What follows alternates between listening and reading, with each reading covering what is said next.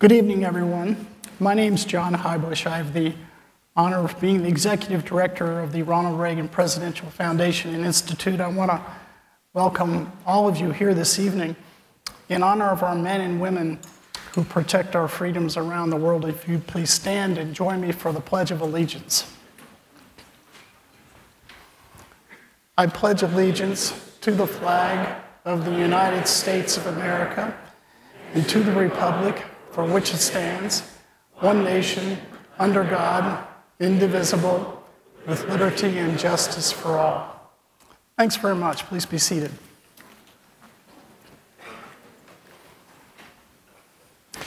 Before we get started, I'd like to recognize a few people in the audience that have joined us, and I would certainly like to start with Ken Starr's wife, Alice. Alice, great to have you here.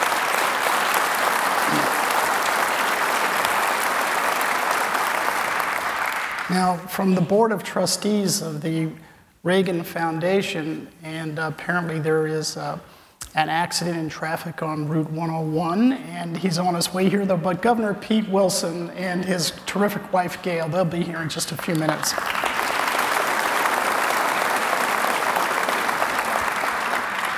And I absolutely have to say hello and ask you to welcome our former Congressman Elton Gallegly and his wife, Janice.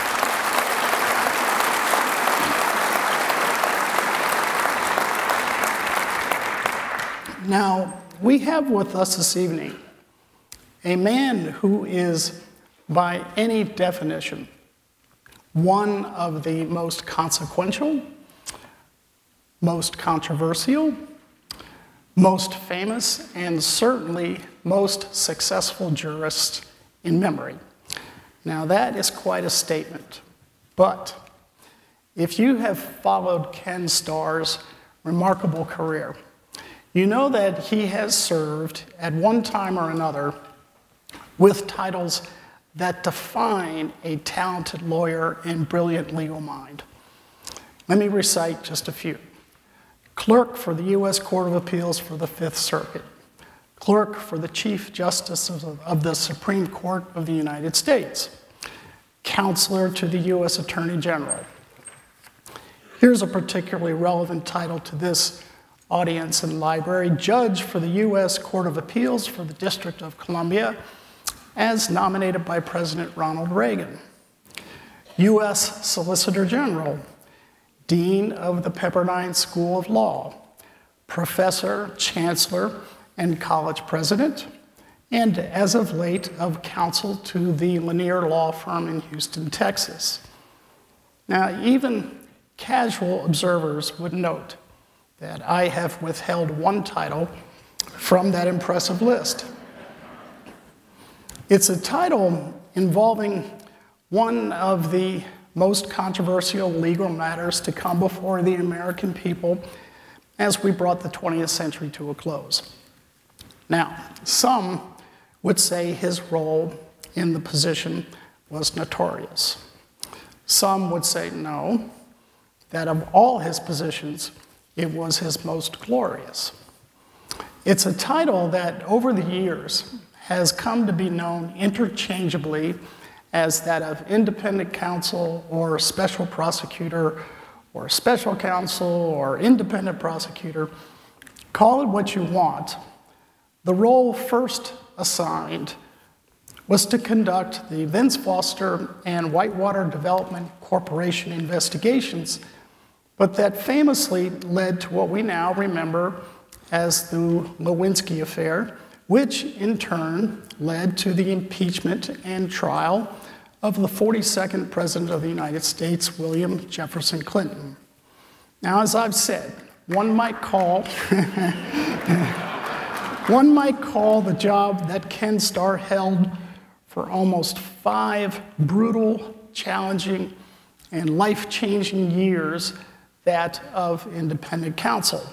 But I would call it something else, and I have no doubt that Ken would agree. Indeed, I think it's the most prestigious title he's ever held, and it is that of public servant.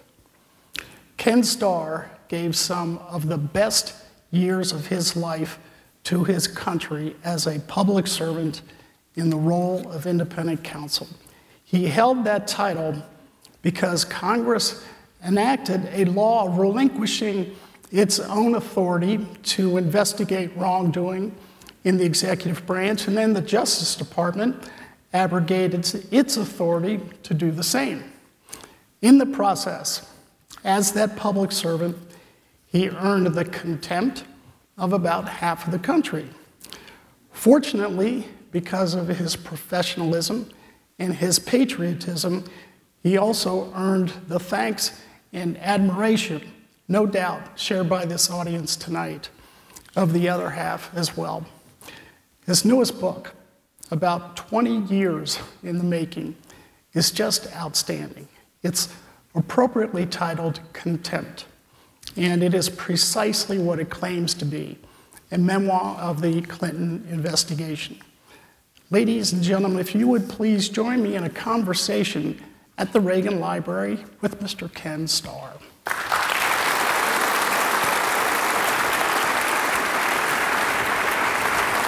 That was outstanding. Thank you very much. Thank you.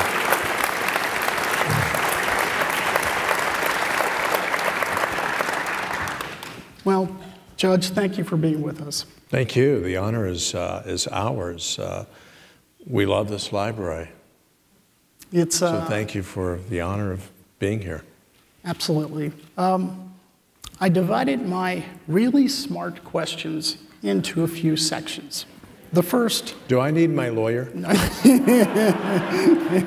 got a lot of Pepperdine lawyers in the audience. So. But the first set of questions involves the book, and then we'll move on to perhaps a few other contemporary topics.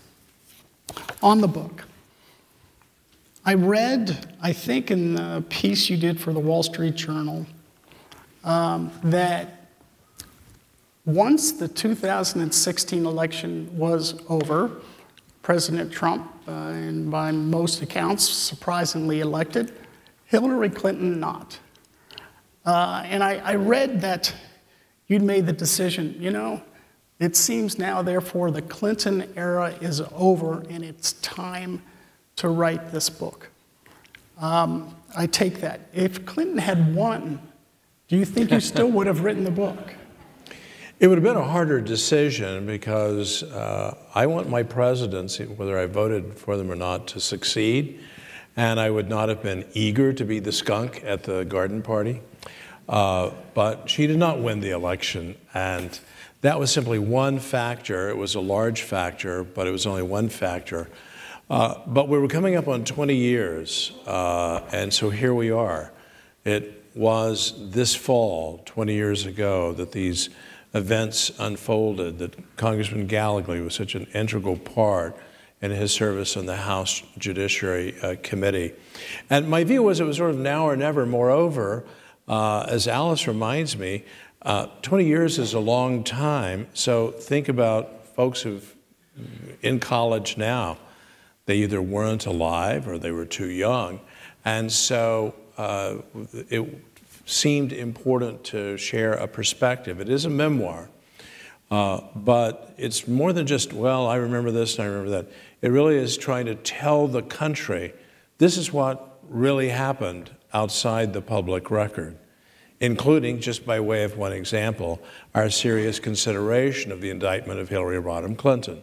We tell that story.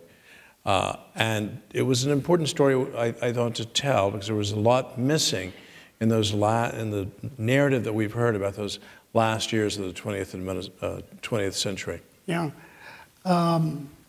You write in your book towards the beginning about the process that took place, what you were doing when Judge Sentel gave you that call.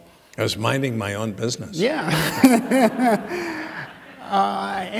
You know, I remember reading that you felt it's not as though you've been spending your life preparing for just that moment, but that you felt it was a natural thing to do, a public service, a public duty. Right.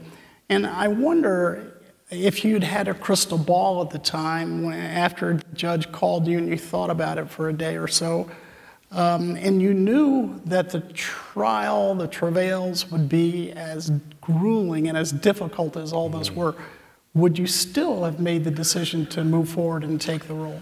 I think I would have, but hopefully I would be a lot wiser. I would have been wiser, a lot smarter. One learns from one's mistakes, just life experiences.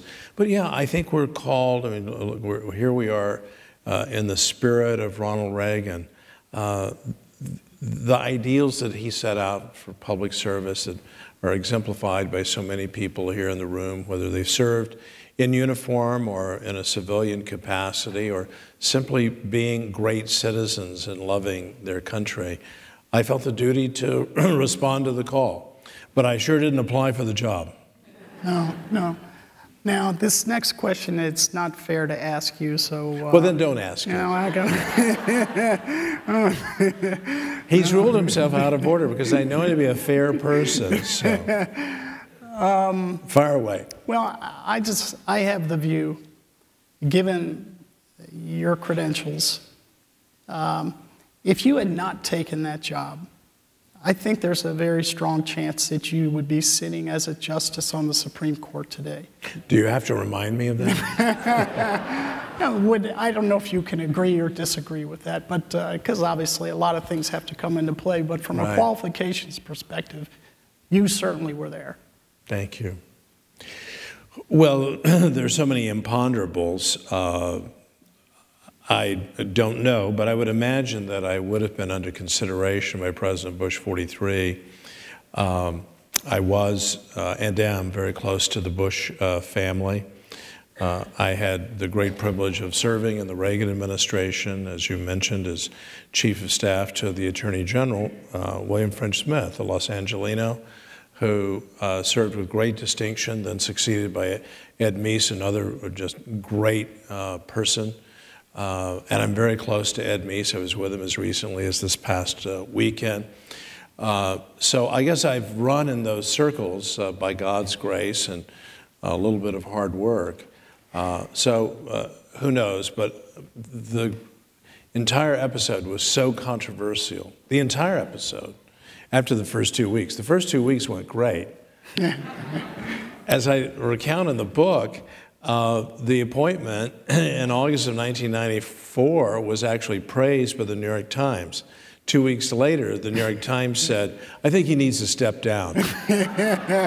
So in 2 weeks, I went from being whoever I was to being a very partisan Republican on a witch hunt. Does this sound familiar? Yeah, we're going to get to that. I was trying to get you off the unfair question. Well, I also remember at the time, you have written that while you were given the title of independent counsel, the law that established and the whole principle behind the independent counsel, I think your quote is saying it was stupid, stupid, stupid. Yeah, that probably wasn't the smartest remark I've ever made, but it was so ill-conceived.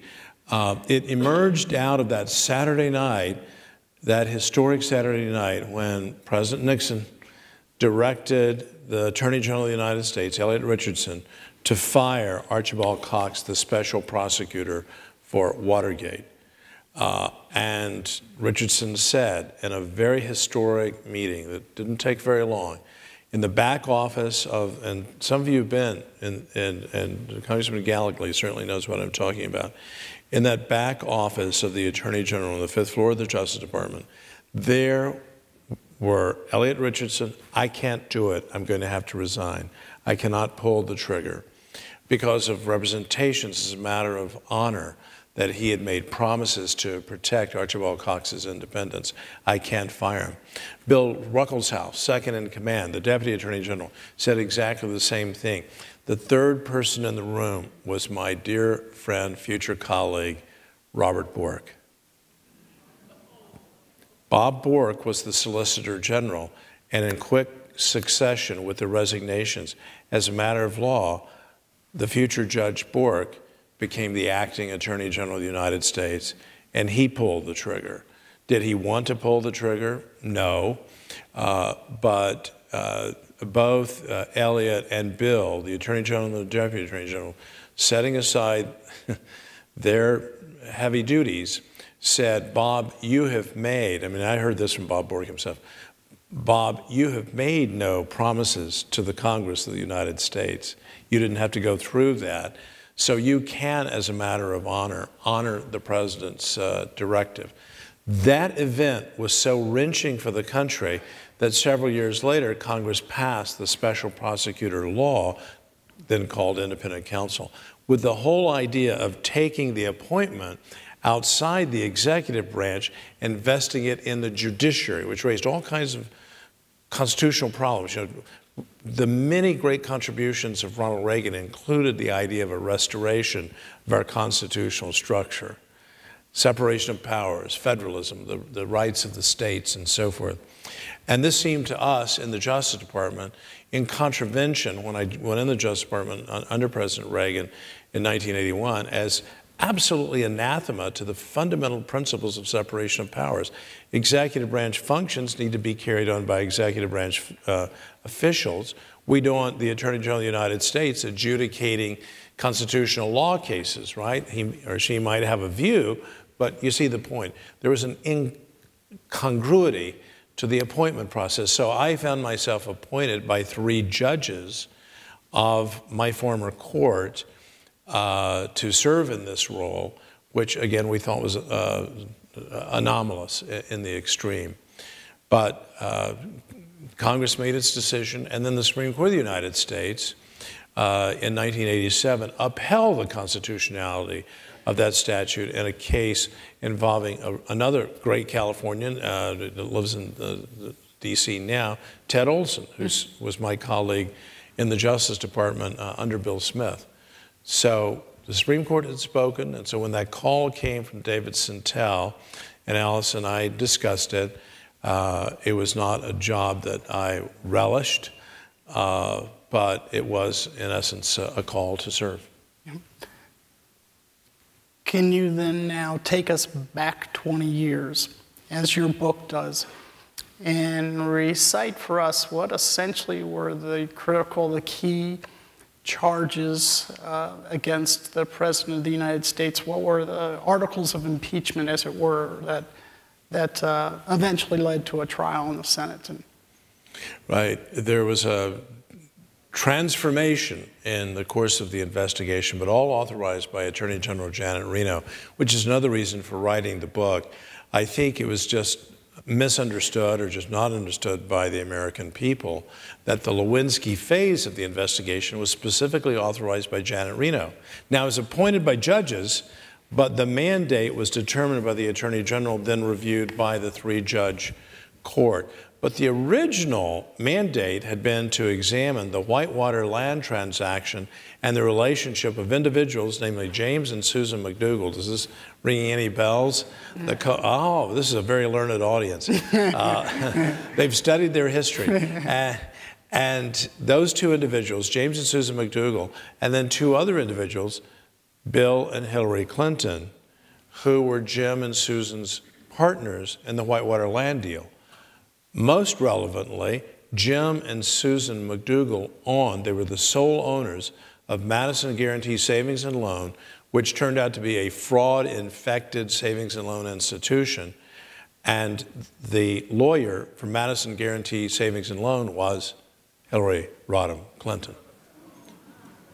So we tell these stories. I mean, you see all these connections and so forth, but when I arrived in Little Rock on that very warm day in August of 1994, I really thought it was going, as I say in the book, about a 6-month investigation.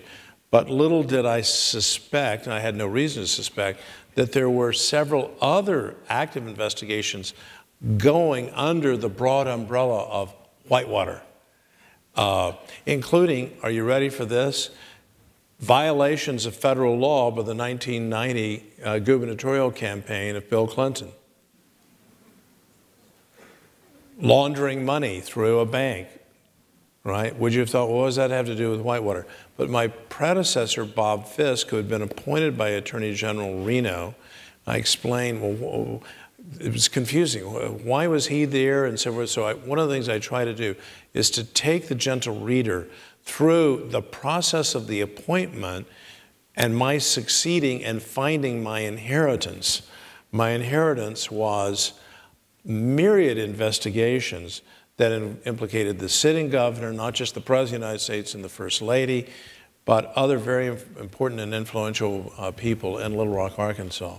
Yeah, a rat's nest is what you encountered. I know I happened, Judge Starr and I were talking briefly before this event, and in this critical period he's talking about, I happen to be running a national party committee under the chairmanship of Al D'Amato, who indeed at the time chaired the banking committee, and I investigating these very same issues, and I used to go into his office to talk about Senate elections, and the conversations always turned into Whitewater. So I had the opportunity to study Judge Starr's movements very carefully, and what I always found interesting, and I've always wanted to ask you, is at this remarkable moment, things turned from savings and loans and the sorts of things you just described to blue dresses. Yes.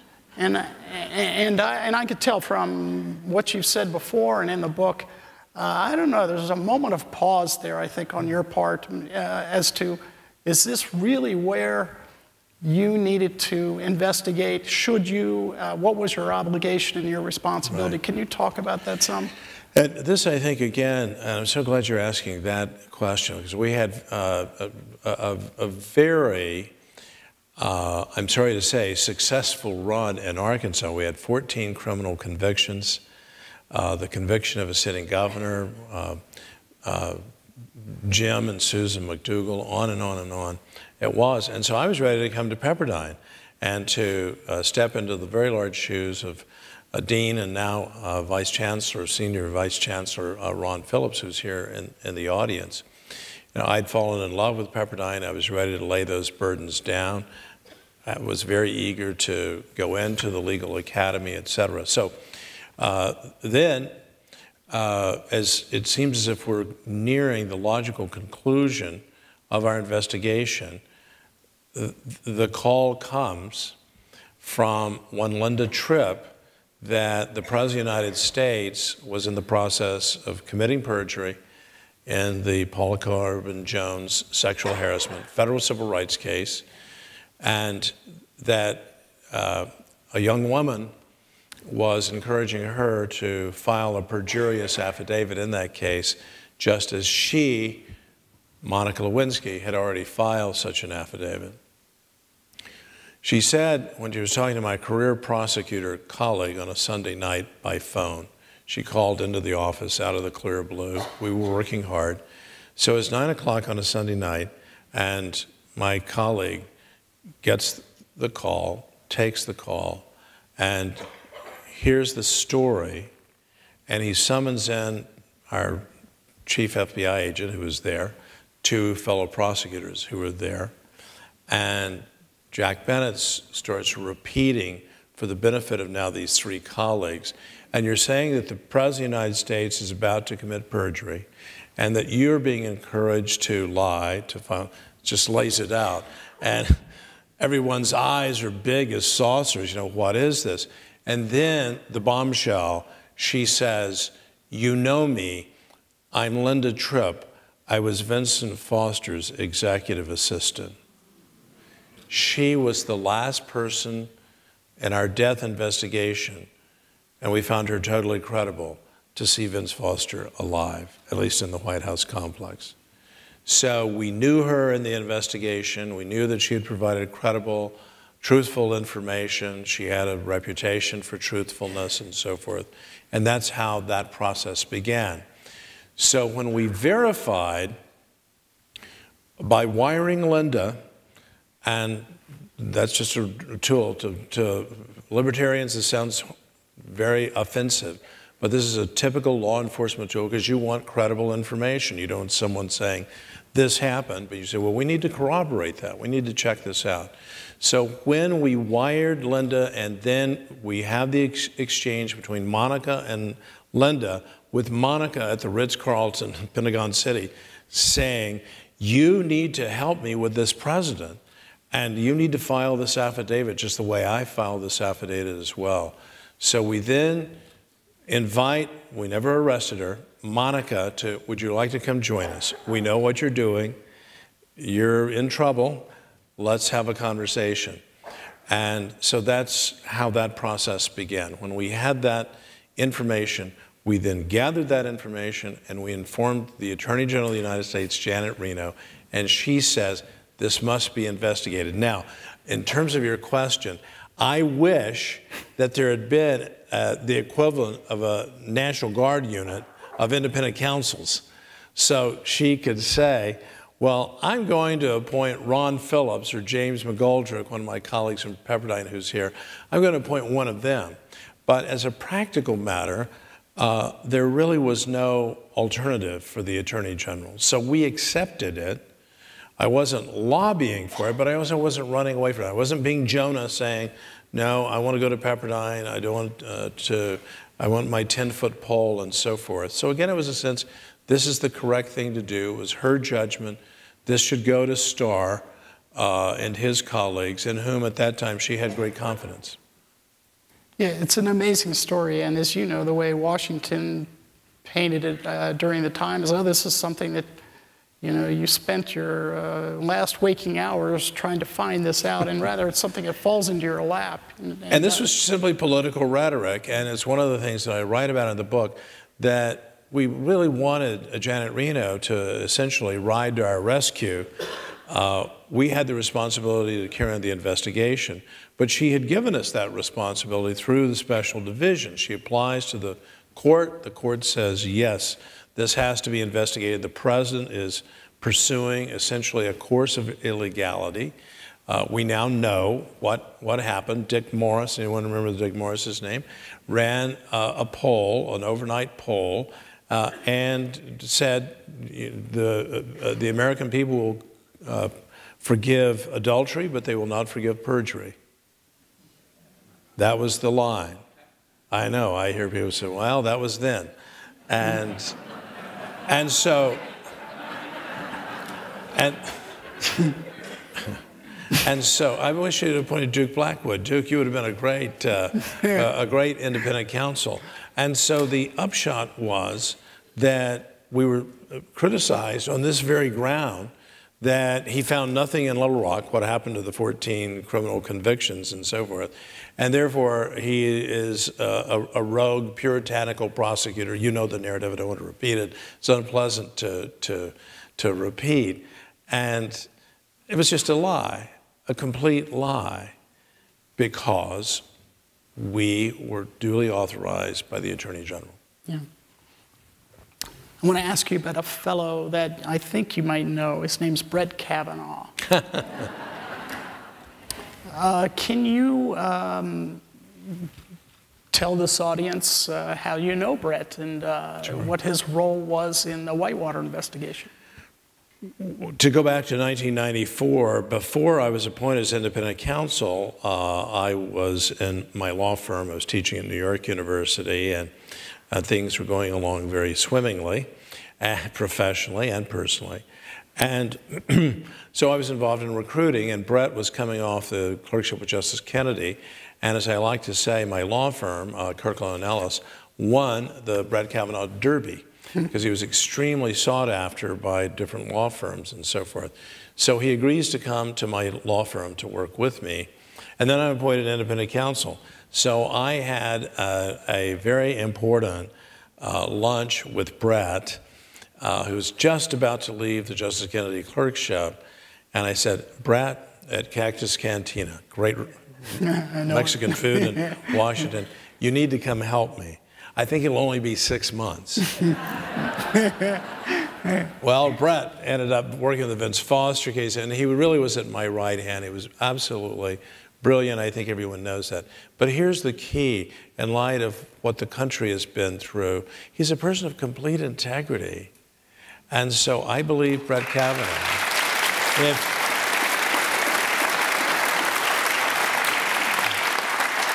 thank you. I will never say a disparaging word about Dr. Ford and the horror that she experienced. I don't gainsay that at all. I don't. But Brett Kavanaugh said, I didn't do it, And what does he have? Among other things, there was no corroboration, with all due respect to Dr. Ford. There was no corroboration. And Brett had corroboration, including his calendar from high school. There it is, the authenticity of which has not been canceled. He wasn't at the party according to the calendar, so he had to. So I don't want to relitigate that. The point is, he had such an exemplary career, 12 years on the Court of Appeals. I think his background is well known. I don't need to rehearse that. And throughout those 30 years of service in Washington, D.C., as a law clerk, as a lawyer, as a partner in a law firm, in my former firm, as a judge, as a White House official, beyond reproach. So it seemed so out of character. And so I understood his sense of righteous indignation. People can have different takes on the tone and so forth. But Brett has conducted himself as an honorable public servant for all these many decades. He's a very respected judge. Again, I'm plowing old ground here. But for Elena Kagan, who is a very able justice now, appointed by President Obama, to recruit Brett to teach at the Harvard Law School. And with that being exemplary, you know, if there are issues, they're going to pop up. But his has been an impeccable record. So I was very happy that his first week of sittings, he was postponed, of course, by the hearings by a week, but the first week of sittings went swimmingly.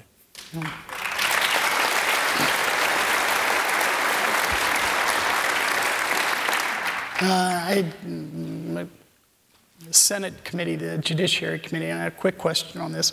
Having watched what occurred in the recent situation with Justice Kavanaugh, I wonder what you would think about if the committee were to establish for itself two simple rules in the confirmation process of the next Supreme Court justice, and that is, okay, by some date certain, whether you're for or against, you have evidence or you don't, by this date certain, you must come forth. And secondly, anything that might have happened before you've reached the age of maturity, before the age of 18, does not count. Well, that's going to get a pause. I wonder if they had such rules in effect, if it might stop some of this nonsense. Well, there is the idea of remoteness, statute of limitations, and so forth, but that's to protect us as citizens from criminal prosecutions. But of course, there is no statute of limitations for certain kinds of offenses. So I doubt the second part, but I do think the first part. Here is our time frame, and lawyers are certainly accustomed, if you don't file by the appropriate time, then absent exigent circumstances, subsequently discovered evidence, right? That sort of thing. But I think the rules were really in effect, and I recall vividly Chairman Chuck Grassley saying, where did this information come from? We know it came in July and wasn't reported as one would expect, including it wasn't reported at an executive session where the most sensitive materials, namely the FBI files, are reviewed. That would certainly have been the time to bring forward this kind of information. So I think there was procedural irregularity in the way it was filed, and that's really the prerogative of the chair. Are we going to consider this or not? As a political matter, I think it had to be considered. Mm-hmm. The clearer the rules in terms of engagement, the better. It's fairer for the process. I thought that, let's think about the Supreme Court of the United States as well. This was something that I think was not good for the court. The process wasn't good for the court. I don't think it was good for the Senate. Final point, the wonderful Stephen Carter at the Yale Law School, after the Judge Bork debacle, his confirmation hearing to become a member of the Supreme Court, wrote a very thoughtful book, The Confirmation Mess, and he had a number of suggestions for improving the confirmation process, and I think we need to dust off Stephen's book and look at his ideas again. Good. Let's talk about not the country Russia, but the topic of Russia. And I bring that up in relation to the present independent counsel situation versus one that you were so very much involved in 20 years ago. President Trump has, I don't know how many thousands of times, labeled the work of Bob Mueller and team as a witch hunt. I don't recall President Clinton or Hillary Rodham Clinton calling your work a witch hunt, but I remember the term vast right-wing conspiracy. And I just wonder, this must be a particularly fascinating thing for you to watch as it plays itself out again, albeit very different players and different matters. But what's your comment on Mueller and this whole investigation? Well, I know Bob Mueller. I served with him under President Bush 41. He was the head of the criminal division. I know him to be a man of honor. I know him to be a man of integrity. I have criticized some of the people around him in terms of the partisanship and so forth, and are the guardrails in place to make sure that the investigations underway are consistent with the appearance of justice as opposed to a partisan vendetta. But if I may offer a friendly amendment, not only was vast right-wing conspiracy used, but witch hunt was in fact used, typically by the president's surrogates.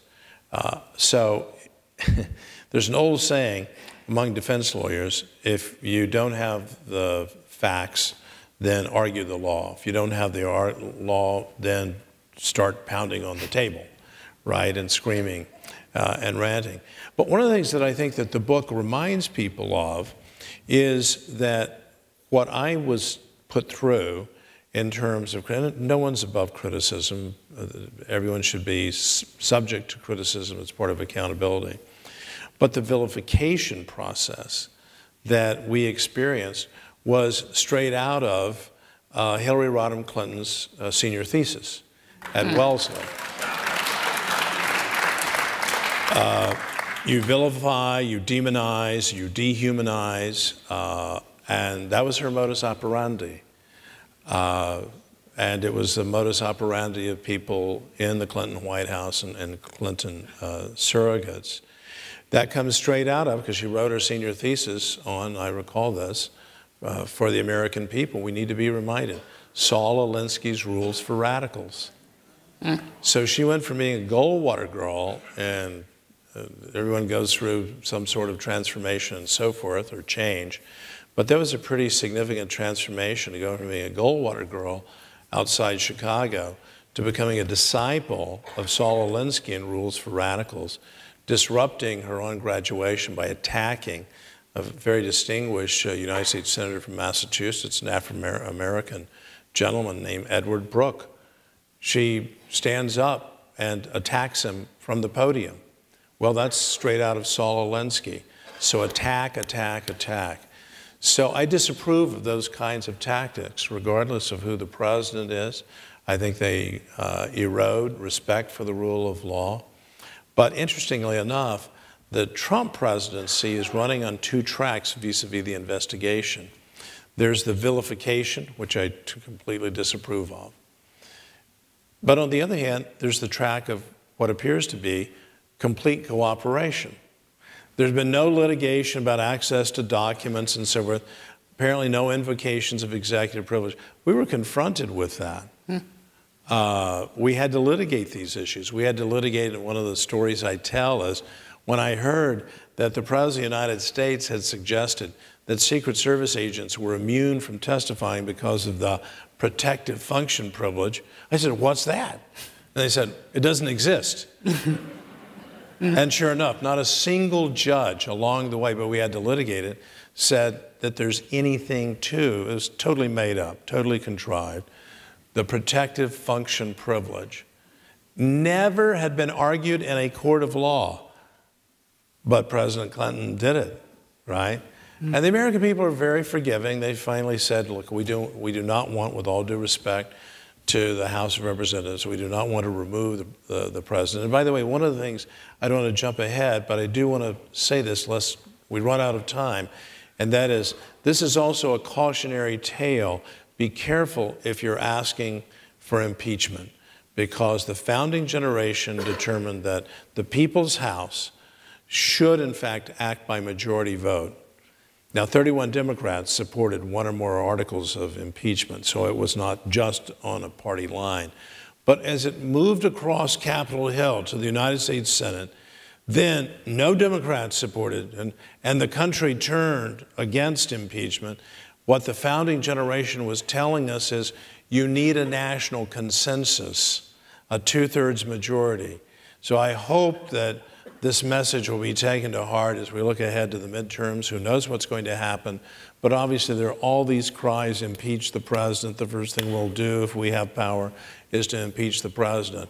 And I think it's a profound, this isn't politics, this is about our constitutional order. It is a profound disservice to the American people to be yelling impeachment when you know you don't have a supermajority.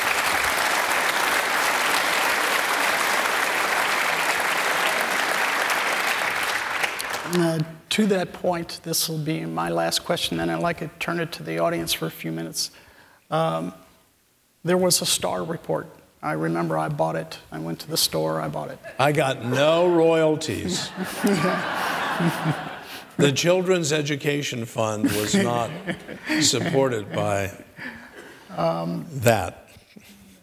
Whether we lead down that path you just described, that ugly situation of potential impeachment of the president, do you envision the Mueller investigation is likely, whether we like it or not, there will be something called the Mueller Report that I go buy at a store and that goes to the Congress for such a decision? Watch me be proven wrong. I am frequently wrong. But when I read the regulations under which the special counsel, Bob Mueller, was appointed, I don't see that. In contrast, the law under which we were operating, Congressman, actually called for a report to the House of Representatives, and it, in fact, the law looked toward impeachment. It created, I call it an engine, a pro-impeachment engine, which has since been tossed. Section 595C, welcome to law school, of the statute, the independent counsel statute, specifically required the independent counsel to refer to the House of Representatives when there is substantial and credible information that an impeachable offense may have been committed. And so do you see why Antonin Scalia, in his mighty dissent in the case that upheld the constitutionality of the independent counsel statute, said this is unconstitutional and this is all about power, Congress versus the presidency. It's why President Clinton's own White House counsel, Bernie Nussbaum, a tough New York lawyer who ended up being fired, not in connection with this per se, but urged President Clinton not to sign this law into action. And he said, Mr. President, this is a dagger aimed by Congress at the heart of the President of the United States. Now, why is that? Because it looked toward impeachment. The regulations don't do that. In fact, the regulations could be complied with a very minimalist report just saying, here's who we prosecuted, here are the results of that, here's who we didn't prosecute, here are the basic reasons. I think there's discretion built in so that the Justice Department's senior officials, especially Rod Rosenstein, the Deputy Attorney General, could in fact say, the public needs to know everything, so do a full report. Okay. With that, we've got about 12, 13 minutes for questions that you all might have. And if you do have a question, if you could raise your hand. We have wonderful staff that have microphones in their hand, and we'll start with this gentleman right over here. Thank you for being here tonight. It's so interesting. What do you think happened to Vince Foster?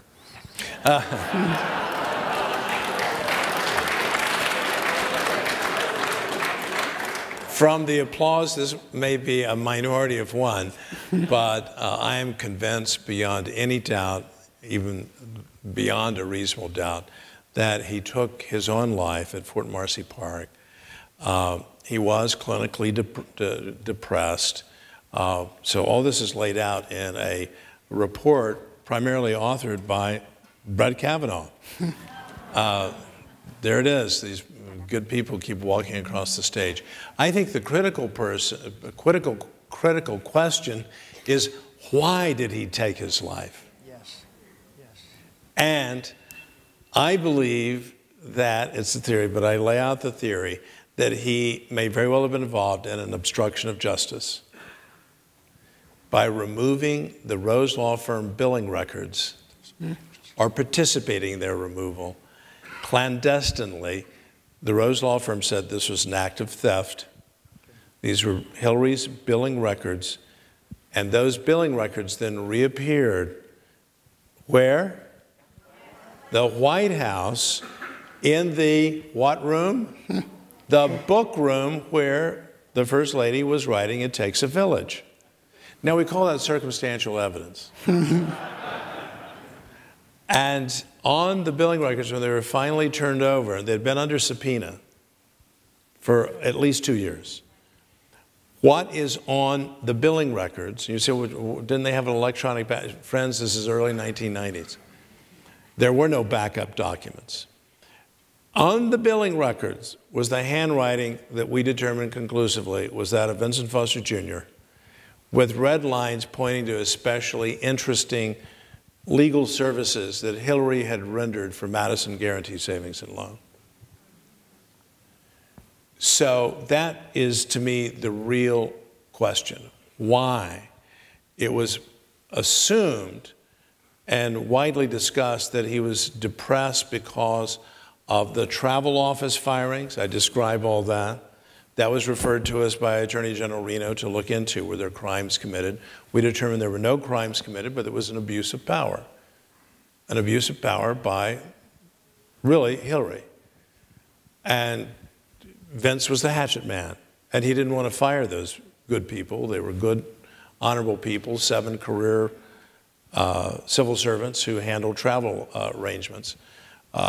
But Hillary's view was get rid of these people and to bring in a friend from Arkansas to run the operation, et cetera.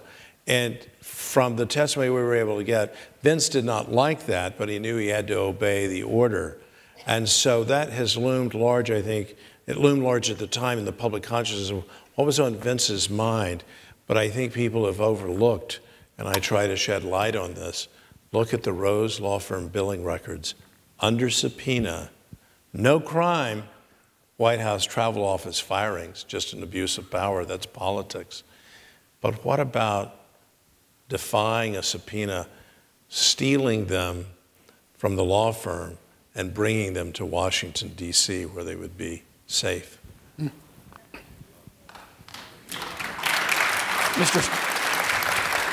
Mr. Starr, I have a 2-part question. I was a little startled by you seemingly indicating that because Republicans didn't have a supermajority back in the Clinton affair, that they apparently should not have impeached Bill Clinton. That's my first question, because that's what it sounds like you're saying, because there was no supermajority, that would somehow block impeachment. And in relation to that, I would like you to compare. Can I answer that very briefly, because I believe it's a factor counseling restraint, because calls for impeachment without the most serious kinds of grounds. I think what the Clinton process tells us is the country intuitively does not like impeachment.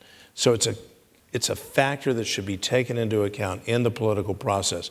No, I've never criticized the House of Representatives for its judgment. I respect that judgment greatly. I have said, including in the book, I wish there had been, in retrospect, a more robust debate with respect to a lesser sanction called a resolution of censure being pushed by, have you heard of Senator Dianne Feinstein? And have you heard of Senator Joe Lieberman? But there was a sense, and I understand this, I respect the view, that it's impeachment or nothing. I respectfully and strongly disagree with that view, that in the discretion of the House of Representatives could have said, we're going to have a resolution of censure, ditto for the Senate. I'm sorry, well, question 2. Thank you, you've made me feel much better about that. But here's my real question. So I agreed with you back in 1998, 99, that the conversation that Bill Clinton had with Betty Curry the morning after the Monica Lewinsky testimony, where he perjured himself, and then he suborns her perjury in the White House the next day. I believe that was an impeachable offense. But I've heard you, and I could be wrong, please correct me if I am, I know you will.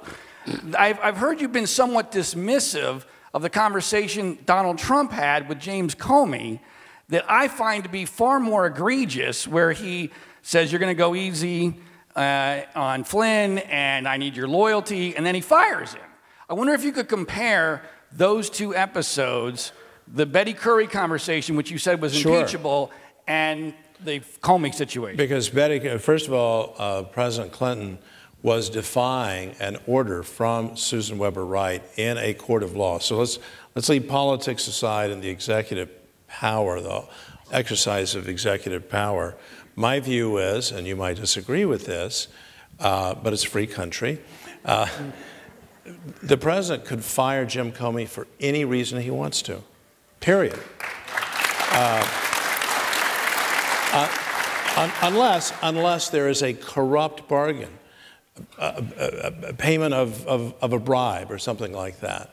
But the president exercising power for his own self-interest, his political self-interest and so forth, is simply that which we consider in the polity, and whether we think well of the president or think ill of the president, but it's not a crime.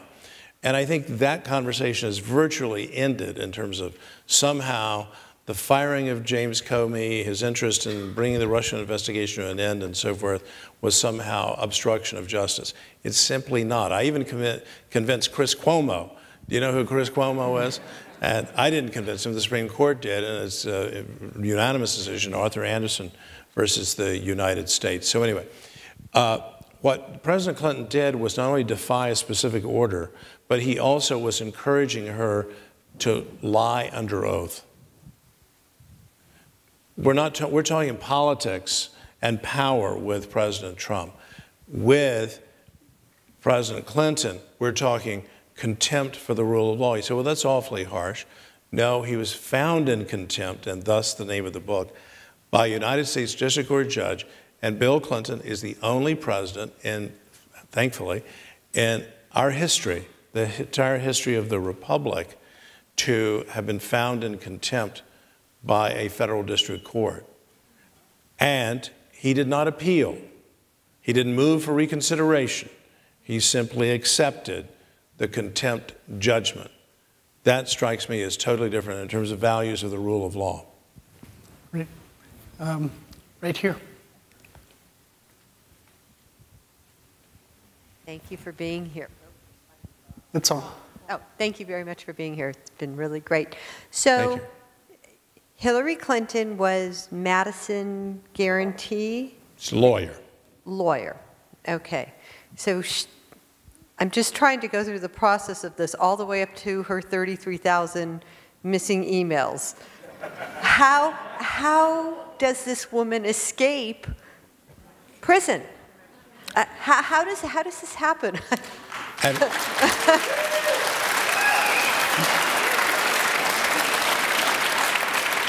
And one of the stories that I tell in the book, which I felt was very important for the public domain, and it's fact. This is not opinion. We sat in our office with a draft indictment of Hillary Rodham Clinton, a very significant prosecution memo, we call it in the trade, a pros memo. And we had a thorough discussion. And at the end of the day, we unanimously concluded that we simply did not have admissible evidence to prove all the elements of the offenses beyond a reasonable doubt. That is the comfort that all Americans should have, that the ethical prosecutor, and I tried to be, and I'm confident that we were, ethical prosecutors, do not bring charges unless they can prove those charges in a court of law. So she skated. Why did she skate? The lack of admissible evidence, as they say, documentary evidence, and one of the chapters has to do, it has a whimsical side and it has a very dark and evil side. Document destruction at Madison Guaranty Savings and Loan. So there are a lot of missing documents. And then a whimsical, a tornado comes through, literally the act of God, and all of a sudden records from Madison Guaranty Savings and Loan show up in the trunk of an abandoned car.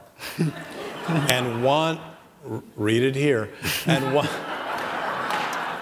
And one of the documents that was found by the insurance inspector looking at the damage at this auto repair place, but the car had been abandoned, was a check, $5,000, signed by Susan McDougal, and the ray line was, "Pay off Clinton." Now, we couldn't get Susan McDougal to cooperate. Remember, she went into criminal contempt. I also tell the story, because we were told this by Jim McDougal, that President Clinton essentially sent the signal that he would take care of her. And on his last full day in office, he granted her a presidential pardon. We have time for, I'm sorry, just one last question, Judge, and I will just go right up here to this patient fellow. Thank you very much. When I was teaching at Pepperdine, I used to tell my students that it was uncertain whether a president could be prosecuted, but that certainly a president can issue pardons, as President Clinton did pardon his brother, his business partner, contributors. Was it a consideration that he would pardon his wife on why Mrs. Clinton was not indicted? And I missed what the question was. Yeah. The question? I did as well. Was there a question in that? Yes. Was it a consideration that the president would give a pardon to the First Lady, and that's the reason she was not indicted? Oh, no. That's a very creative thought, though. They're very creative and clever at Pepperdine, but the short answer is no, but I do want to use this sort of closing comment. And I'm not in a total minority, but I'm certainly in a distinct minority. I guess that there's no such thing as a total minority, but everyone in the minority. I believe a sitting president can be indicted. One person agrees with me. Doesn't mean that the President of the United States should be indicted. And there certainly is an argument based on the structure of the Constitution, supported by Hamilton's Federalist 69, that there should be impeachment before the president has to face anything else. However, here's my problem with that. The president cannot be, under our system, above the rule of law. So imagine this hypothetical, I'll make this very, very, very brief, that a hypothetical president, seems as if presidents like to play golf, right? So the hypothetical president goes to a hypothetical, it sounds like law school, goes to a hypothetical golf club, and in a fit of rage because his caddy is making some kind of smarmy comment about the president's inability to hit, to drive, anyway, you get the idea. In a fit of rage and fury, said, "I told you to shut up," boom, and clubs him with a 5-iron, okay? The caddy survives happily, is taken to the hospital, and says, "Okay, I guess my caddying days for the president are over, but I'm going to show him," and files a lawsuit, civil lawsuit. Under the Supreme Court's decision in Clinton versus Jones, 9-0, the president can be sued. Okay? Now the district attorney says, this is so outrageous, the president of the United States is not going to get through this, and goes to the local grand jury to file a criminal complaint. The president then says, oh, well, I've got to answer the caddy over here and write him a check, but I do not have to face we the people. To me, there is no logic to that. If anything, the force and power, the public policy informing the criminal laws is higher than, as important as it is, the interests of a single individual in achieving a just result through our civil justice system. So there you have my argument. But by the way, oh, I get one more applause.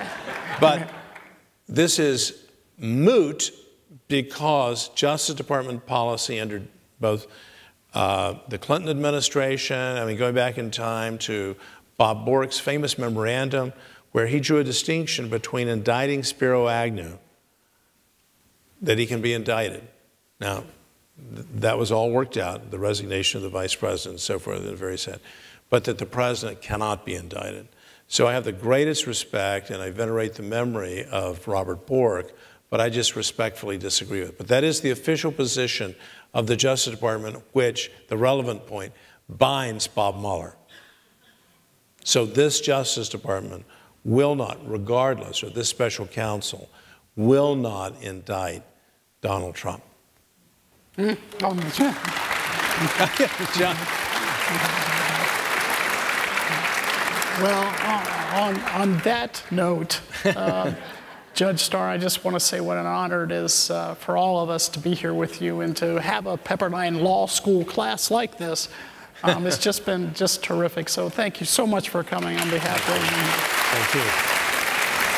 Thank you. That was great. Thank you. Ladies and gentlemen, please remain seated while our VIP guests exit the building.